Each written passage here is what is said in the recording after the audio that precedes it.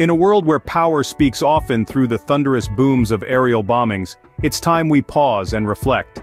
The recent strikes by the Biden administration on Iranian-backed militia targets in Iraq and Syria have sparked a heated debate. Are these retaliatory strikes truly an effective deterrent? Digging deeper, we unearth a history of unsuccessful U.S. strikes against Iranian proxies, a testament to a strategy that seems to be hitting a dead end rather than a solution. The echoes of these strikes reverberate, sending ripples that could potentially trigger a wider regional conflict. And let's not forget the war in Gaza, a key piece in this intricate puzzle of conflict. Addressing this underlying issue is not just crucial, it's imperative. What type of conflict are we really engaging in?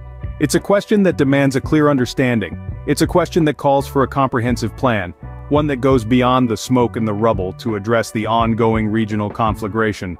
The Biden administration stands at the crossroads of difficult choices. A delicate balance of strategic objectives and containment of conflict is required.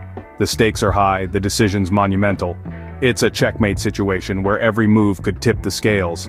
In the chessboard of international politics, the game is far from over. The question remains, are bombing strikes really the right message we want to send?